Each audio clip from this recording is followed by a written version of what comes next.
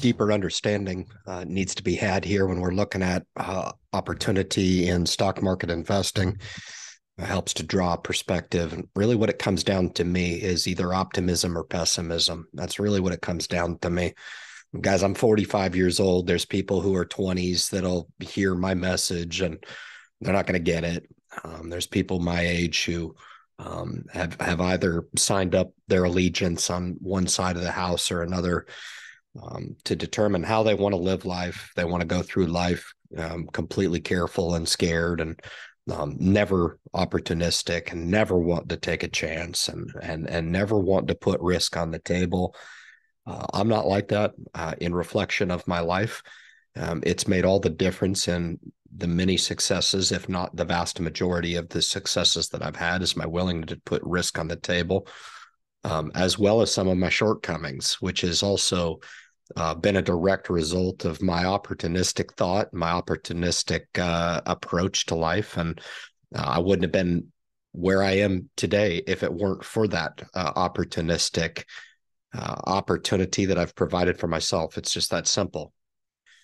And in reflection, and I don't know if you guys can resonate with this idea, whenever I rely on others, rely on the advice of others, or rely on the successes or failures of others and trying to right the ways of their deficiencies as it somehow incorporates into my life, it doesn't seem to stick. The only thing that ever sticks for me are those decisions that I make, some hard, some easy, but I make them on my own. And those are the ones that pay off the most.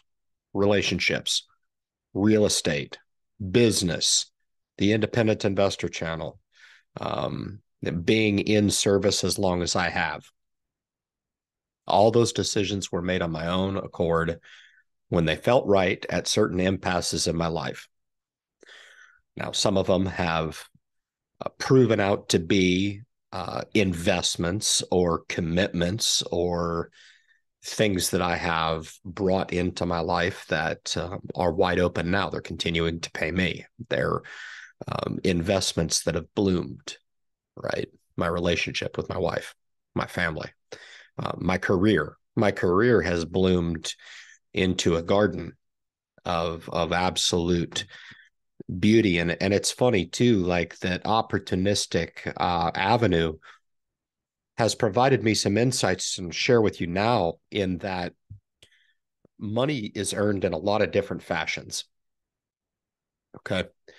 I know, contrary to what you've heard and what you've learned and what you want to think you understand about money, would have you suggest that you go to work, you earn money, you spend money, you take a small piece of that, segue it to the side, and hopefully that adds up to something material into your future.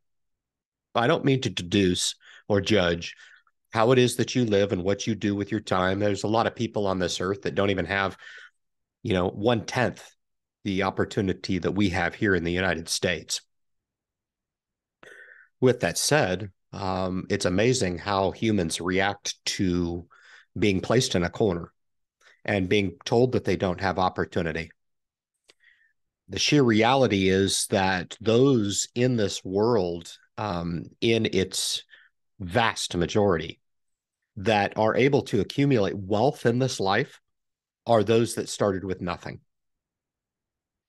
And I think the pedigree and the recipe that goes into that idea is this idea that I'm sharing with you now, in that optimism probably has more of its place in association with successful thought and successful outcomes than pessimism.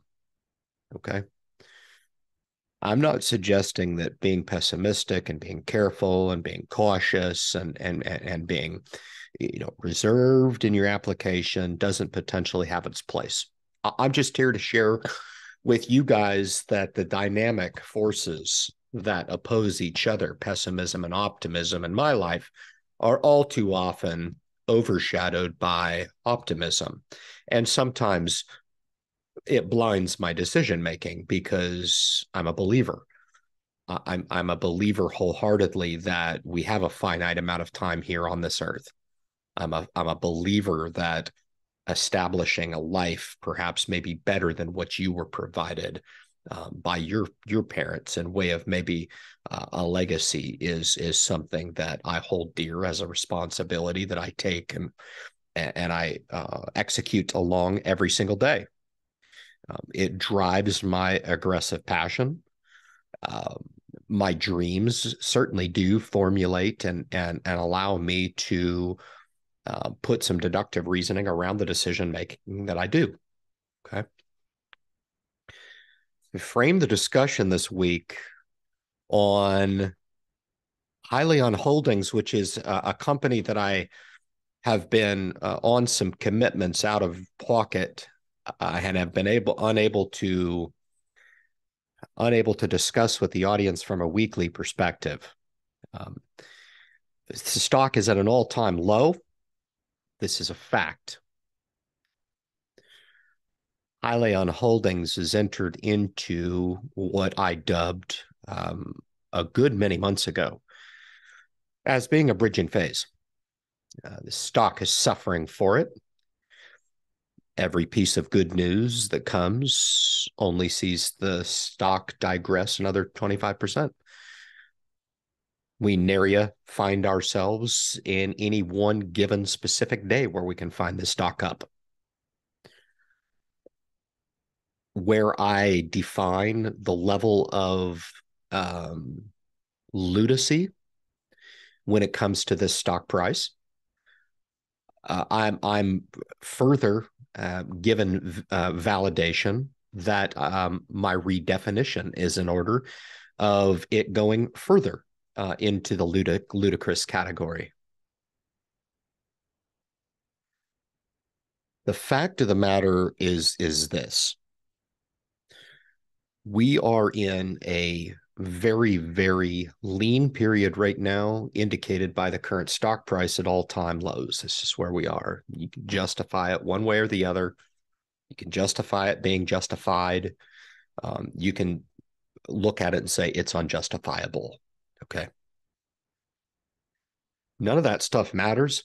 For the sake of dialogue and banter and potentially understanding what body of work has been put on with Hyliion and the project thus far really doesn't matter. Does it jade your decision-making going forward with what you do know? I came out with a funny video. I just released it, and I'm doing my serious Ryan Independent Investor channel video because there's only one of me. There's only one perspective. I still think we're 100% right on this project. I have no doubt in my mind to share with you guys some insights on how I'm going about framing my thesis going forward is going to be invaluable for you.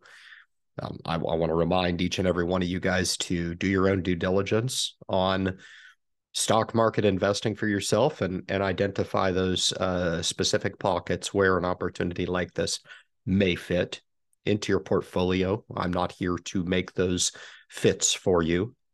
I'm here to provide a conduit to information. And that information is driven toward one singular goal, and that is to make money.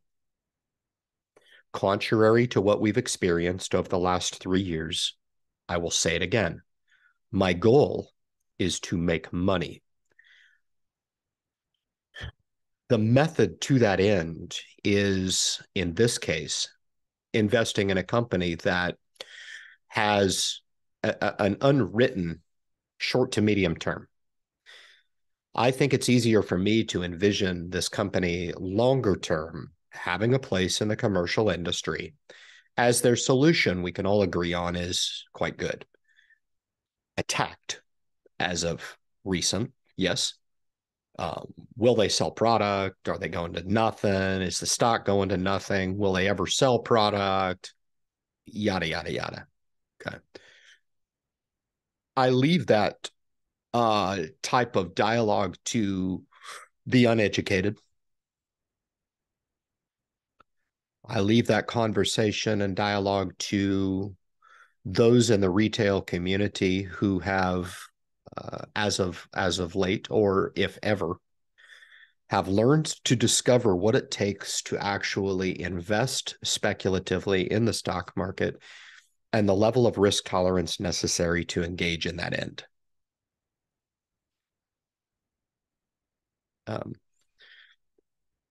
I could take 10 of my patrons and I could sit down with them in a room, and it would take me an entire day to get an iota of understanding and consensus amongst those 10 in the group with me if I was allowed to talk nothing but investing, to get to know those individuals, to understand what makes them them, what makes their opportunity in stock market either robust or lean, what type of investor they are, what type of products could be aligned to satisfy that investor's palate and strategy, and dare I suggest maybe meet those long-term goals into the future for each of those 10 respective investors that I would sit down with and have a dialogue with the idea that I'm going to understand them more and they are going to understand me more. At the end of that,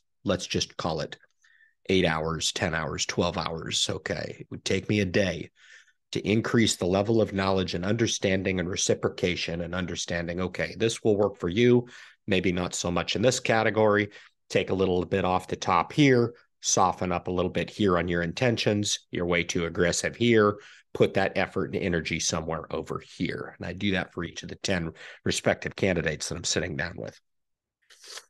Social media has the potential of bringing thousands and thousands of different opinions, rogues of opinions, opinions that I could presume, if I was going to sit down with a good portion of them, never comment on the channel and never give me any type of reciprocation to understand that either they appreciate the information or they hate the information. I have nary have understood that about social media. That's the beauty and mystery behind it, is that I throw that message out into a black hole without any type of understanding of who and where and how the intent of the message is going to be received. I digress. There is a quantifiable pulse on the community which would suggest that the message aligned with the wrong situation is coming back to me in consensus fashion. And that means that there is a pocket of the group that somehow feel like they've been duped, or they've been misled, or that they have seen something, the light, and want to share that light with me as to how it should pertain to me. They have the vision and they want to share the vision with me on how I'm misguided, this and that. But it is par for the course to understand that the scrutiny, the attacks on me, the attacks on the family, you don't know my family, and quite honestly, you don't know me either, are at peak. And the relationship and the the irony is that Hyliion stock right now, as we speak, has just dipped down to all-time lows. I mean, $1.83 is just laughable. It's laughable. They got all kinds of cash on the books. It doesn't matter. They don't have any debt. It doesn't matter. They've got a good team. They've got a good head. They've got a good order queue, a backlog. None of it matters. Does not matter.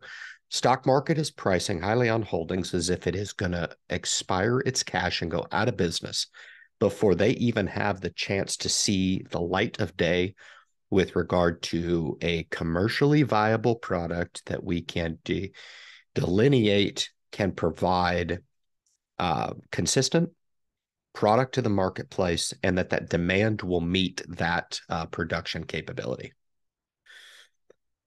And so the attacks fly, right? I would pose this to the audience in understanding whether or not those criticisms are because of the past or because of the present or because of the future. So in other words, and I'll give you guys why you guys watch the video, then you can shut it down. You don't have to listen to me rant at all. I have been aggressively buying Hyliion holdings here for the last 2 weeks. I have been buying the stock in increments of 500 share blocks. Entry price about 2 months ago was the highest that it's been in the last 6, and that was $3.17.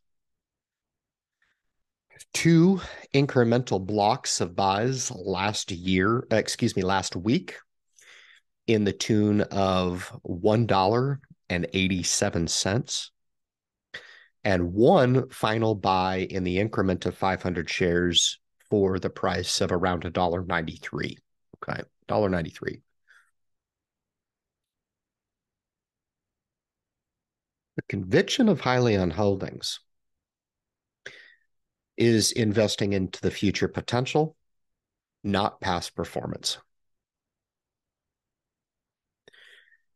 If you are new to the company, the video that I put out today on behalf of Ronaldo, who I don't know very well, but he contacted me and said, hey, I'd like to do a Hyliion video. I don't know anything about it. Do I have your permission? I said, hell, I don't own the product. It's just, I don't own the name. I don't own anything. He said, great, I'm going to do this. I don't know squat about the company, but I'm going to mention you a couple times. I said, no problem, do your thing.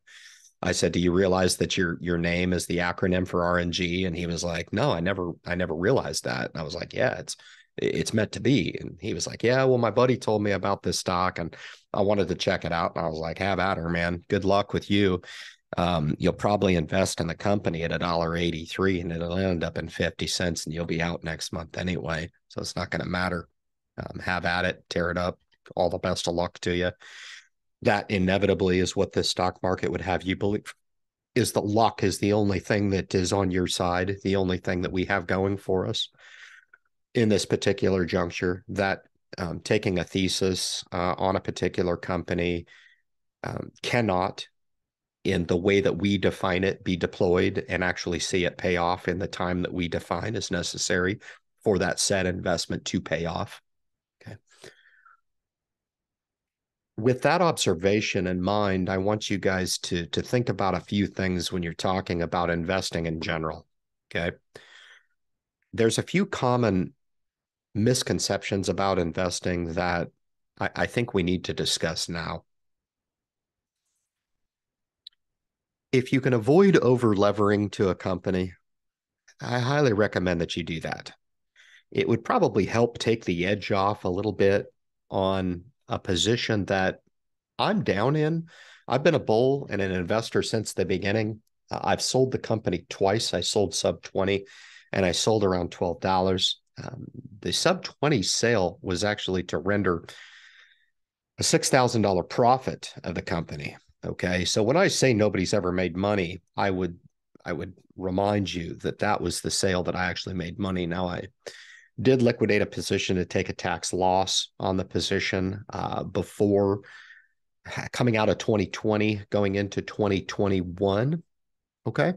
So there's been 2 specific liquidations in the company. I never purchased the shares above 20. I did not purchase the shares above 30. I did not purchase the shares above 40. And finally, I did not purchase the shares above 50. Nor did I purchase the shares on the way down south of 50. I did not purchase the shares south of 40. I did not purchase the shares south of 30, 20. It was around the $10 mark where I looked at the IPO initial entrance price and I started to figure that things were starting to get compressed on the low end and started to enter the share. Now, if there was any criticism of the share buying that I did at the time, I was buying some pretty big shares of block. And I think in retrospect, if I was going to share some learnings that I've got razor sharp now, there's no better learnings in the stock market than actually working through these different scenarios and different lessons that you take and incorporate into your repertoire going forward. But for me, buying such large chunks in the 10, 12, 9, 8 range because I was kind of calling a bottom of it and breaking the number one rule of not trying to catch a falling knife, probably breaking the same rule now with an acknowledgement that the stock at the time when I was buying it was $8, $9, $10, $11, $12. And now buying it at $1.83 should be much more justifiable in the eyes of a company that I don't think has changed materially. I would suggest that I don't think it's changed materially too much from 58 to $1.83. I really don't. I think the stock market, whatever short games are being played right now, whatever manipulation is happening in the stock market, I'm quick to just call bullshit on it. I think that the word and the verdict is out. I think that they can molest the stock all they want. And you've got guys like myself saying, calmly hold, because it will be a matter of time before this company cannot be denied anymore. And what used to be opportunities that were put into a dark room, locked up, and only a few had access to, but for the vast majority of people, the key was thrown away, and that opportunity in way of information was made unavailable to people out there. I'm here to shed light on this corner. And as long as the prolonged darkness is beset upon this company, I will continue to shed light on the fact that I think we are sitting on a real gold mine here. I really do. The factors at play that would drive my decision are very, very simple. They're not hard. They are not hard. Do we keep the status quo with diesel, or do we look to leverage new technology? You can suggest, Ryan, I think we're going to remain with diesel for the next 100 years. It's an opinion. I have my opinion, that of which I'm quick to offer some substantiation and potential for me to be completely wrong. What's to suggest that when I look out on the freeway and see a diesel-dominated present, that the status quo is not going to be maintained and we're going to continue to ship our goods using number two diesel? It's reasonable. It's easier to resonate with that idea. It takes much more imagination to imagine something other than the status quo. We are people of visual validation on this earth. We have a very, very difficult time in many cases looking at something and imagine it being something else. Okay? Even what we know about Hyliion and the progress of the Hypertruck ERX coming to its final approval, certifications, iterations, some of the small tidbits of information that we're getting in way of the winter testing that's happening up north on the border has me absolutely convinced that we have a viable product that can move parcels from point A to point B and do so leveraging existing infrastructure that exists now. We could put the solution to work as of yesterday. And you would still have people that would presume that the status quo will hold true. And companies like HYLN and 𝗋𝑎 and Hyliion and some of the others will not find their place. And this will fall on deaf ears, and we will continue to maintain the status quo, even in the face of what we understand about what we should be doing with our obligation. And that is looking at the potential for less harmful technology as it pertains to the current posture and care that we take over our planet. Okay. What incentive do the logistics and shipping companies have to put the stress test against the status quo and actually entertain the idea of change? Why change? In short, why change? Well, we are in a time here in 2023 where everybody is focused on interest rates. We are focused on inflation. We are talking about negative aftershocks from a pandemic that shocked the world. We're dealing with an all-time high real estate market. We're talking about a never been so volatile stock market. We're talking about an age now in 2023, my friends, where long-term investing is dead. It's dead. It's no longer a thing. Nobody does it. It's fallen to an all-time low here in 2023. Nobody believes in the stock market anymore. Nobody. By nature of statistics, it's a fact. You can go check it out for yourself. And the statistics are probably being propped up by the very few people that own their 401k and would contribute to it no matter what. Most of those people know that it's good to save for their financial future, and that's the end of it. That's all they know. Okay. But the mandates and the incentives is what I speak of, my friends, that are providing a cross current of need to challenge the status quo at present. RNG incentives, such as the $1 incentive bill that is being proposed to Congress to provide different fueling alternatives for the fleets. Do I believe that diesel production and diesel use and augmenting our logistics fleet, as massive as it is going to go away? No, I've always contended that I do believe that optionality is the key amongst the fleet with regard to the logistics chains and their ability to look at their specific runs that they're making and potentially augment new technology where appropriate. Now, some are going to play ball, some are not going to play ball. I don't care. Okay. The fact of the matter is, as an investor, I have to look at the cross currents going on with the current status quo, and I need to look at the pressure, however you look at the degree of pressure on the logistics space and the customers on the back end that are demanding change. They are demanding change. And I think over the coming 5 to 10 years, you're going to find that there is more of an acceptance of new technology because people are going to become less acceptable of the status quo. In other words, it's time to change. It's time to stop turning a blind eye. And it's time to start acknowledging that where technology exists out there in the marketplace, that we need to start to incorporate some of these technologies into the fleets. Okay. I digress. We'll come back to Hyliion. How is it that Hyliion is going to be looking to make a dent into the commercial space? My friends, I remember a time when an order was an order, and Hyliion had their 1,000 agility truck back order.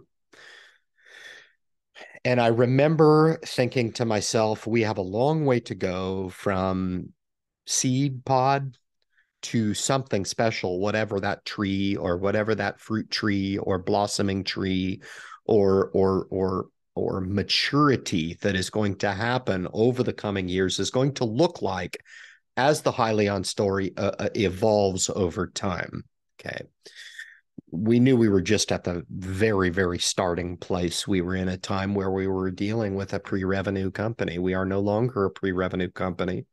The company is garnering some interest in their product, the hybrid product that is not very hyped, not advertised, and not showcased, really outside of a few of the ACT expos and some of the other trade shows where it's mentioned. And the word in industry is that they understand that this product is available from a commercial perspective, and they're selling quite a few of those units. Okay. Now, the Hypertruck ERX is the one that everybody is interested in that it meets a full electronic powertrain solution. And I think that's where the fleets are really looking at that angle. If I'm being presumptuous at all, it's where I would look. Okay.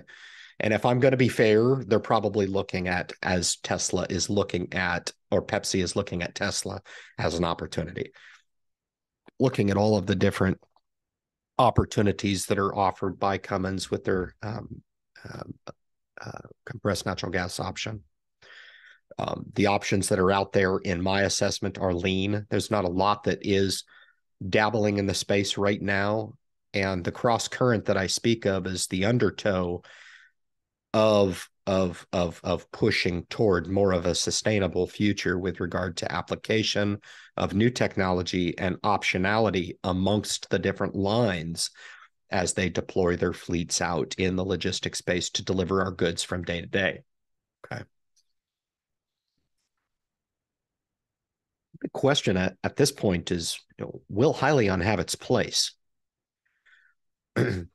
What is the degree of Hyliion's market penetration that will be necessary to see this story go from something right now that is deeply, deeply questioned to something that is commercially viable? Okay, we just don't have those answers now. We don't. And we are alive and well in what I consider to be the ice age and transitional year here in 2023, stepping toward what I feel like is an inevitable end. What that end looks like, my friends, I can't tell you. All right. I can't tell you. But the small pieces that have been put in motion, do they add up to more than $1.83 of value? You have a lot of dynamic forces pressing this company down. Okay. We know that it's continually shorted. We know that it's continually downgraded. We know conversely that the large institutions own massive share blocks in the company. Conversely, supplemented by the fact that retail investors have exited the company at record pace, and that the remaining few people that I speak to into the echo chamber, a few of which I know are out there and listen to the message, are holding strong with the idea that the tide will eventually turn and Hyliion will seek out and settle out at a value that's a little bit more indicative of the opportunity rather than the reality that is being assessed now. And that reality, right or wrong, that's being assessed right now in a company that is pushing all-time lows to new lows, it's seemingly every single day and every new week, is alive and well. This is just where we are now currently. But when we look at the small pieces, we start with the CEO. We talk about the founder and CEO, Tom Healy. Young, energetic, still involved. I see no reprieve in his demeanor, just as committed. Do we interpret the current silence on the line as being a positive or negative? I don't think either one of those really have its place. We can discuss in way of banter on what we think that it means. I, for one, think there's far more going on behind the scenes than we will be made privy to. And it leaves the investor on a plane to make a decision of whether or not you want to invest in this company for the future or not. We've picked up employees at a very nice clip. The total employee count sits at about 250 right now. It adds to a very lean business model of operations. Next year is an anticipated 130 to 140 cash burn, this year in 2023 through the Q1 to Q4 quarters of this and next year going into 2024. 130, 140, we can handle that with no problem. Where we are from now until then is every day an exercise in futility, watching the clock tick by. When and if that happens, next week, next month, next year, my friends, we are in this together. And if you have the answer, kindly share with me. I will hear you out. Okay. But make no mistake. My conviction lies in that those inevitable categories will be forthcoming. They will happen, and they will move the stock. And they will move the stock faster than you'll be able to react to. That I can guarantee. Okay. I think a lot of people have pushed this stock down so much that they feel like it is impossible to incur a catalyst next week. It is impossible to expect a catalyst next month or in 6 months. I think that's a huge, huge mistake, and proven to be a huge mistake many, many times in the bullish application of a optimistic investor, many times in history. In other words, I would show you the ace in my back pocket, but I'll tell you what it is now. The ace comes down to the very simple reminder for each and every one of you guys that come to a decision point about this company and ask yourself, with the small tidbits that Ryan's talking about might seem insignificant, collectively, they're pretty special. In other words, if I was going to drop a pros and cons category over this company, I could probably come up with a pretty good list of both. Okay. But I also think that the pro category would far outweigh the negative that I could come up with on this small company if I was being fair and didn't judge the company solely on being a new company. Mm-hmm. Ryan, they're not making enough revenue. No shit, they're new. Ryan, they're not making sales. No shit, they're new. Ryan, they're not growing fast enough. Oh shit, they're new. Ryan, they're not certified yet. No shit. You see a pattern here of stating the obvious and expecting me to react and agree with you in a manner that would somehow support your thesis? I don't see merit to that. I don't see merit to that application when we're talking about this company in its potential to go somewhere in the future. I full well understand that if this company was trading for $26 a share, I would nary receive the scrutiny on the channel, rather a boastful celebration of how incredible Ryan is as an investor, whereas I'm trying to share with people that it is a lot less, if a lot less, about luck and a lot more about just a deliberate and thoughtful application in how I go about exercising my opportunity. Did I overlever? I gave you the progression of my stock purchases, and I've shared with you 4 recent stock purchases. I've increased my small position in another account, actually, altogether as a virgin position in the company of 2,500 shares.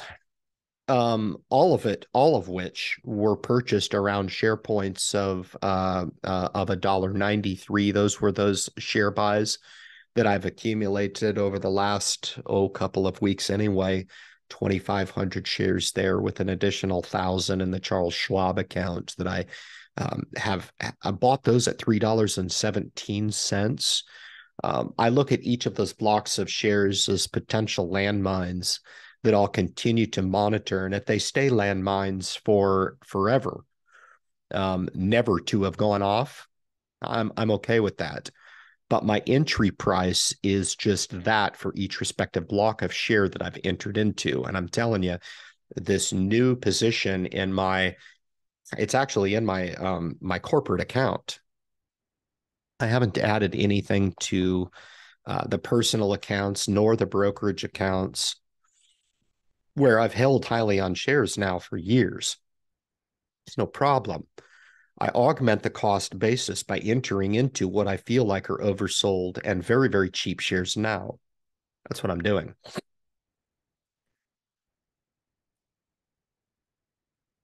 Ryan, this stock's going to ruin you. How do I respond to such a stupid comment? Most people don't impress me. I wish people could see things the way that I see things more often. And just to give you some idea about what that looks like, I don't give two shits what you do. I don't care at all. Now, when I qualified my goal with Hyliion Holdings to make money, my goal is to make you money too. That, in its singular sense, is the only thing I care about when it comes to my relationship with you. That's it. That is it. This is the calm. Nobody's talking about it. Nobody's talking about the potential of actually making money with this opportunity. So I'll lay the framework now to suggest that I will make a shit ton of people money in this opportunity. And I will nary have people come back and just say, thank you. Because that is the way people are. Okay. I've got people disagreeing with me just because they disagree with my assessment to the company right now. They think I'm somehow ruining myself.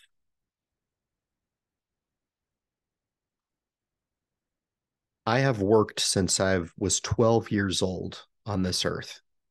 Okay.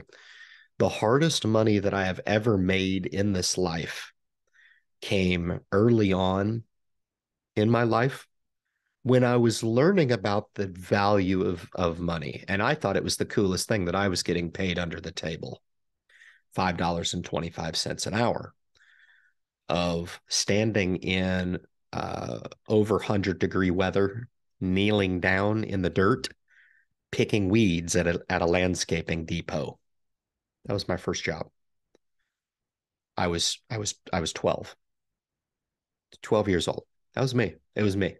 I know I was there. It was my brain. I was there.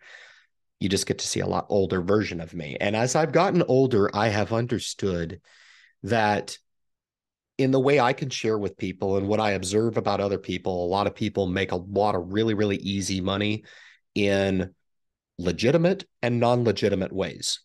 All is fair in love and war. I'm not here to judge. No problem. You want to engage in illegal activity and make a ton of money easy? That's your thing. You'll have to accept the risks and the ramifications of when and if you get caught. Okay. I'm a stand-up guy. I'm a legit guy. I do everything I do as legitimately as I can. The reason why I tell this story is for you guys to understand that the older that I have gotten, I have understood that making money comes in a lot of different forms. The last week in the stock market has just breathed. It has organically festered $10,000 in my account. I have no idea where or how it happened. Most people would look at $10,000. If they won that at an Indian casino, they would be over the moon. It would be a life-changing event. I just told you that it was immaterial as far as my week goes. I had a good week in the gym. I returned from my obligation. I'm very, very happy. I'm well rested. Made some great strides professionally, both with the business and with my career. Everything's great. Everything is absolutely phenomenal. I share those stories with you guys for you guys to understand that what makes sense for me may just not make sense to you. And I know for the masses out there, that's just not good enough. People want to hate on me. They want to hate on me because they're not optimist. They're absolutely pessimistic. And the criticism comes to try to take optimism and to somehow steer away from the potential of making a mistake. Optimistic people don't fear making mistakes, my friends. They don't. The stock market provides a very, very interesting alternative to gambling in that I get to play my hand when I want to play it. All right. So for you pessimistic people out there that are trying your old, ideological, frail, stale, dying on the vine perspectives about how to live life, I wish you all the best. I absolutely do. I have fought, I have won, I have lost. I have fought and not received any verdict as to whether or not I have won or lost on those lifetime battles. I don't know. I don't know. But make no mistake about it, my friends. I am dead serious about this. Dead serious to the extent that if this motherfucker wants to go to zero, I will be there for the long haul, no matter what the fuck you have got to say to me about what I should be doing with my money. Why? Because I am an optimist, not a pessimist. And I will not change my application in this life for me or you or anybody. Now, my aggressive spirit doesn't fit with everybody. So stop coming into the independent investor channel and trying to manufacture the type of energy that I bring to the table. Find your own energy. I give you all of the free will to find and tap that energy that's probably more aggressive than my energy in some capacities. But you will not know that it's there until you start to look and start to figure out in this life that you, the pessimist, and me, the optimist, at both of our impasses down the line are headed for an inevitable truth. And that will be that we both expire someday. All right. It will be the very reflection upon your life to give you the indication of regret or not regretting the fact that you took a chance and you fought and you lost a lot, but by God, you won a lot too. I really appreciate you guys tuning into the message for the weekly Hyliion video. Appreciate the continued support. Stocks at all-time lows, no doubt about it. Hopefully this gave you some indication of framework below the surface to understand that you are investing in a seed. You are investing in the seed now. There's nothing that has broached the surface of the soil to give you some indication that by investing in that seed, that you're going to have material fruits to bear at some point down the line. When that happens, I'm not a fortune teller. I don't tell you that stuff. I am the realistic applicator to tell you that I don't know. And it's admirable for somebody like myself in the position that I'm in to come in and actually admit the things that I don't know, but also tell you the things that I absolutely do know. Guys, hit the subscription button for me to the channel. I appreciate the support. Leave your comments at the bottom of the video. We will be back with you next week on the Hyliion updates, guys. Thank you so much for tuning into the message, and good luck in your investment future.